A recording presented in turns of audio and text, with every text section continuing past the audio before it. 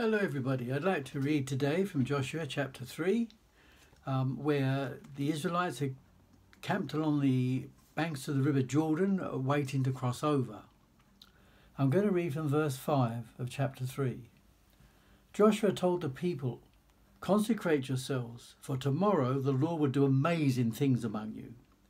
Joshua said to the priests, "Take up the ark of the covenant and pass on ahead of the people." So they took it up and went ahead of them. And the Lord said to Joshua, "Today I will begin to exalt you in the eyes of all Israel, so that they may know that I am with you as I was with Moses." Very important for them to know that. "Tell the priests who carry the ark of the covenant, when you reach the edge of the Jordan's waters, go and stand in the river." Joshua said to the Israelites, "Come here and listen to the words of the Lord your God.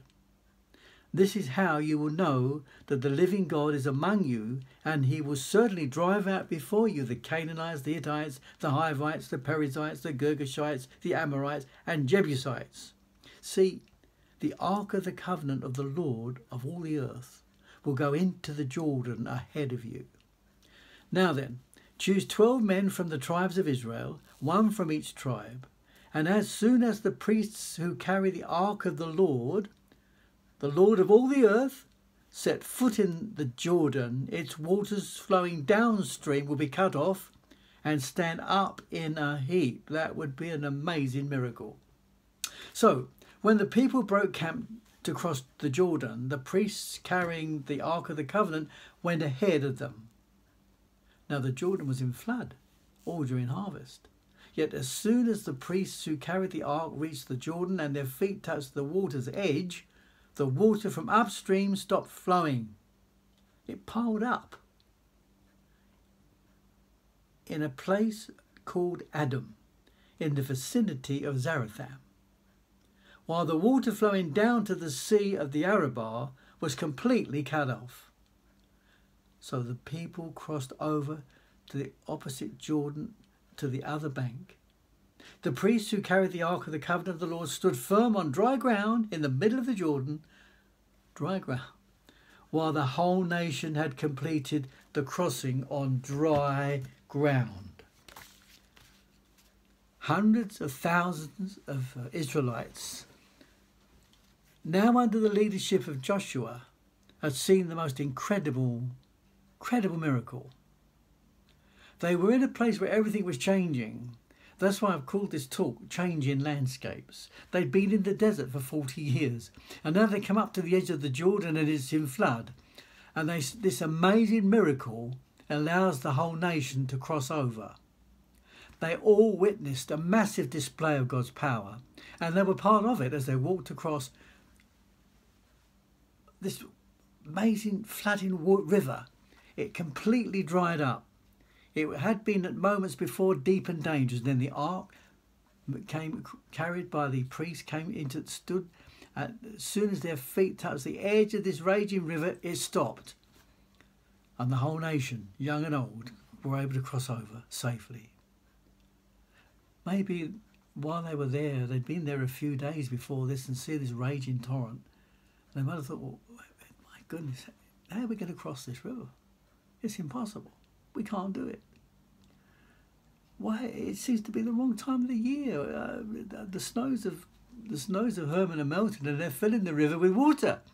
Wouldn't it be better come in high summer when there was so after the snows had long melted? You know, we get all these thoughts about how God might do things or not do things. We think often we know better ways. But listening to what God says makes the impossible possible. And the Holy Spirit wants us to see that as we see this story. Hundreds of thousands of people on the riverbank of a raging river, but God's in control. And God's going to show the people that they've got a great leader in Joshua, even though now Moses is dead. And so he said to them, "Come and listen to the words of the Lord. The moment the priest's feet touch the water, its waters flowing downstream will be cut off and stand up in a heap." Only God can make water stand up in a heap. We can do it by building a dam, but God doesn't have to build dams. He's in control of nature. Can I just say this? You may not realise the magnitude of this miracle, but if you look at a map, it's incredible. It says that the river piled up a great distance away at a town called Adam. And from where they were by Jericho to where the water flowed away to Adam, 25 miles. 25 miles of dry riverbed. And all the people crossed over. And Joshua said this to them. He said, this miracle is going to prove to you that when we're in the land, God will conquer your enemies. He will be your victory. You will defeat with him the Canaanites, the Hittites, the Hivites, the Perizzites, the Girgashites, the Amorites and the Jebusites. You will be victorious. You see, Joshua had known for some time that God was with him. He'd had a personal touch from God, words from God. You can read about them in the book earlier on in the book of Exodus. In the book of Joshua, be strong and of a good courage. Do not be afraid. The Lord your God is with you, Joshua, wherever you go. That would mean crossing rivers and going into enemy territory. God promises to be with him. Jesus promises to be with us. He said, I'll never leave you. I'll never forsake you. I'll always be around for you. Wonderful assurance when trouble comes to us, particularly in these difficult times we live in. Joshua believed God's promise that God was with him. As he had been with Moses, so he is now with Joshua. And we can see Israel facing these changing landscapes, places they'd never been seen before. Moses was dead. They'd mourned his loss for 30 days. Maybe they thought, well, we really need a good leader now, but we've lost him. No. God has made provision for another leader. We must never be hasty in doubting the way God does things. The Lord knows our weaknesses. We've got plenty. But he knows how to do things to build our trust in him. And he does it with this, firstly, with this amazing miracle of a flooding Jordan. Okay, he'd say to the nation, you think things are hopeless, but I'm in charge. You say my time is wrong? No, it isn't. This is my sign to you, this miracle, this amazing miracle, to show you I'm with you all the way. It says here, this wonderful leader who succeeded Moses. Now Joshua, son of Nun, was filled with the spirit of wisdom because Moses had laid his hands on him. And after the death of Moses, the Lord said to Joshua, now you get these people ready to cross the Jordan River into the promised land. They had to consecrate themselves. They had to take measures to get right with the Lord and be ready. He said, consecrate yourself, and they did. They prepared themselves for this miracle in which they were going to be part of. And then, of course, when they're in the land, they're faced with another difficulty. It's the end of a daily miracle that they'd experienced for 40 years. Manna provision. Verse 12. The manna stopped the day after they ate the food from the land. They'd been provided with food every day without fail from God's miraculous hand for 40 years. And now they're in the land.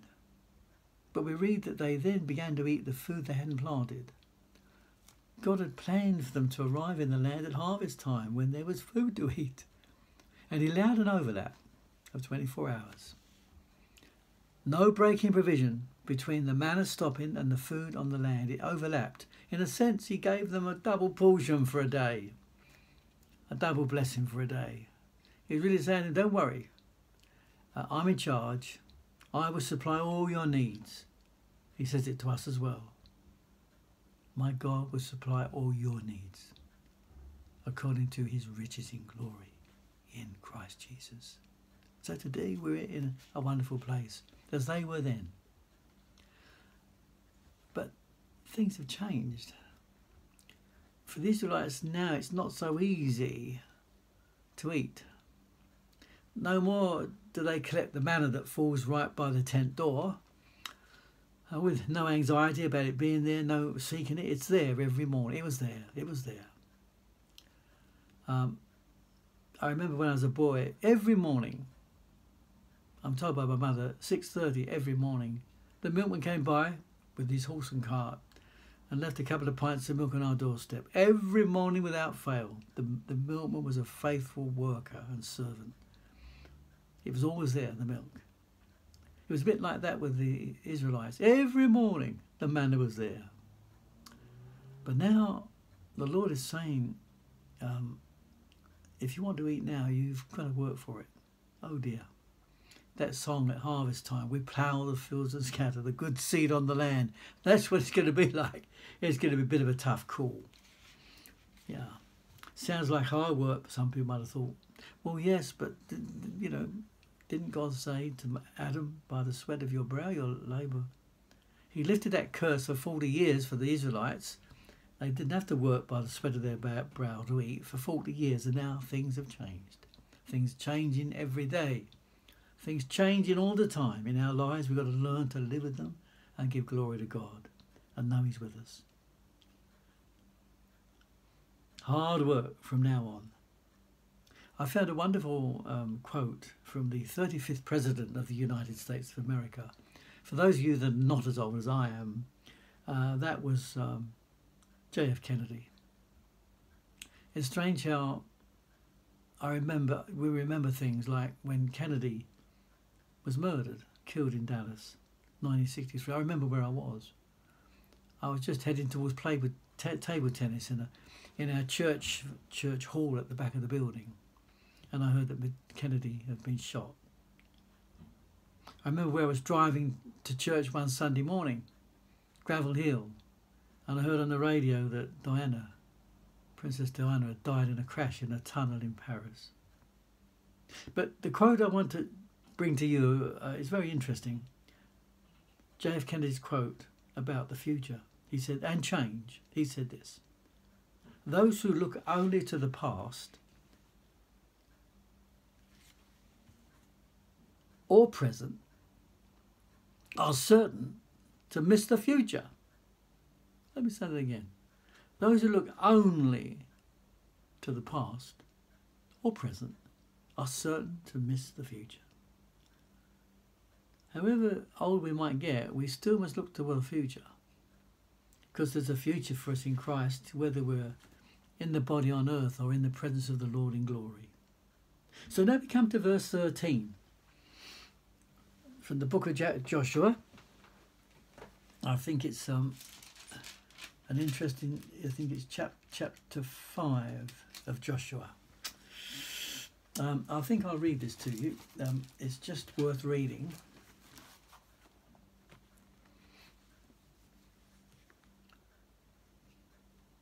On the evening of the 14th day of the month, while camped in Gilgal on the plains of Jericho, the Israelites celebrated Passover. The day after the Passover, that very day, they ate some of the produce of the land, unleavened bread and roasted grain. The manna stopped the day after they ate that food from the land. There was no longer any manna for the Israelites. But that year they ate of the produce of Canaan. I've talked about that. Now we come to verse 13 of chapter 5. Now when Joshua was near Jericho, he looked up and saw a man standing in front of him with a drawn sword in his hand.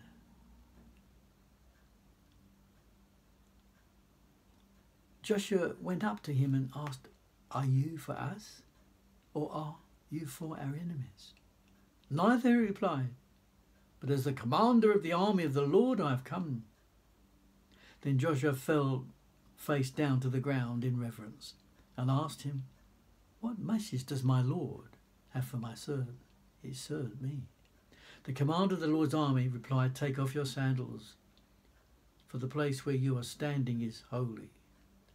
And Joshua did so. Now Jericho was tightly shut up because of the Israelites. Not one went out or came in. Then the Lord said to Joshua, "See, I have delivered Jericho into your hands, along with its king and its fighting men.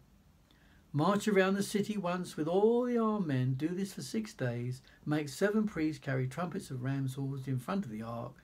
On the seventh day, march around the city 7 times with the priests blowing the trumpets. When you hear them sound a long blast on the trumpets, make all the people give a loud shout. Then the wall of the city will collapse and the people will go up, every man straight in. Every man straight in.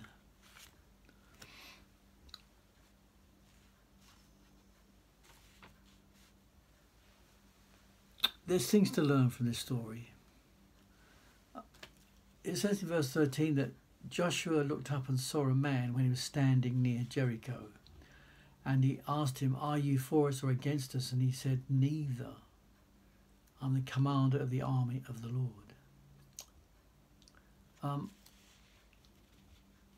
It's an interesting vision he has. You see, Jericho was the first city that needed to be defeated to really defeat the enemy in the land. And Jericho is in the centre of the land, and if they could win Jericho, they could go to the left or the right, and they could take over the whole country. So who is this man with a sword that was pointed in the direction of Jericho? He says he's the captain of the Lord of hosts.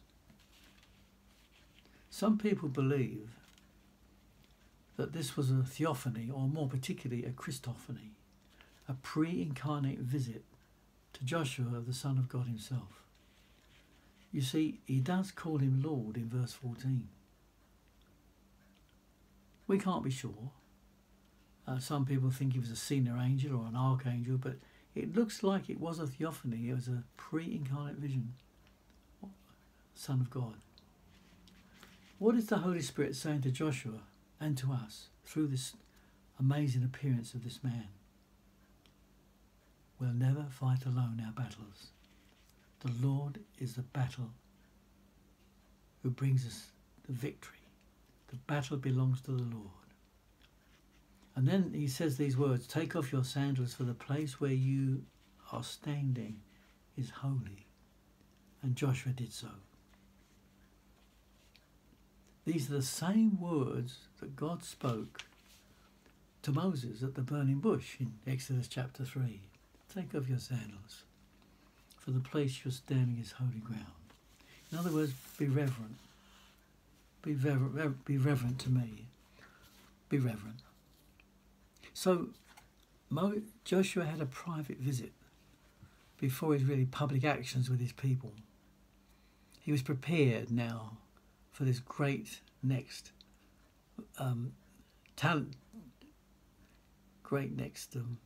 battle. Now Jericho was tightly shut up. Because of the Israelites, no one went out and no one came in. We know from the reading further on that the people living in Jericho had heard about the crossing of the Red Sea by this nation of Israel, and they'd also heard now about the amazing crossing of the river to head towards their fortified town, a strongly walled town. They were scared. They were fearful. There was a fear factor among the Canaanites from what they'd heard about the power of God working through this people. But of course, their city was defended by warriors and great walls, and Jericho was a hard place. And the Israelites had no experience at all at siege warfare or battering rams and stone throwing engines and scaling ladders. They had nothing like that at all. As someone said, we are apt to fight the world with weapons from its arsenal, and that's a big mistake. Well, for we wrestle not against flesh and blood. But I think it's rather good to remember that the Israelites didn't need scaling ladders and battering rams and stone throwing engines. It just needed God on their side, and he was. Verse 2. Then the Lord said to Joshua, "See, I have delivered Jericho into your hands, along with its king and its fighting men." Notice, I will deliver. I have delivered Jericho. It's done. It's done, Joshua. It's just like Christianity. Christianity isn't do, but done. Jesus' word on the cross. It is finished. Completed. Done. And with that he bowed his head and gave up his spirit. It says in John 19. He said, no one will take my life, I'll give it. I give it. It is finished. The Greek word he used was tetelestai. It's an amazing word. It's used in several ways, and in each way it's absolutely spot on for Jesus. It shows that a bill has been paid, a price has been paid. It has, for our redemption. It reveals that a task is finished. It can't be repeated, it's done forever. It also means that a sacrifice has been offered, and it had. Our Lord himself was a sacrifice. And it also meant a masterpiece was completed. This incredible work of redemption that had been planned before the foundation of the world was now completed. The masterpiece completed is used in the context of an artist with the final brush stroke on that amazing painting. And then he says, it is finished. So for Joshua, the job was done. Now he must act in faith because the Lord has given the victory, embrace the fact that he will be victorious. God may move in strange ways, but nevertheless, he moves in power and gives us victory. But of course, God speaks to us in promises, but they have to be heard, they have to be acted on. And that's the great thing about this victory in Jericho. It's mentioned in Hebrews chapter 11, the great faith chapter. It says there, by faith the walls of Jericho fell after the people marched around them 7 days. Whose faith? Well, Joshua's faith and the people's faith. Faith in God's word makes sense to the heart, but not normally to our natural brains. God doesn't think like we think. And so this amazing miracle happened. We know the story so well. God gave this miracle of power to open up the promised land by defeating the Canaanites holed up behind stone walls in Jericho. I want to close with this. It was an amazing experience in 2018 for myself and my wife and others in a tour party to stand in the ruins of Jericho. It was never rebuilt. God put a curse on it. It would never be rebuilt. And there's this big mound. You can see it's on the top of a hill. And the stonework is massive.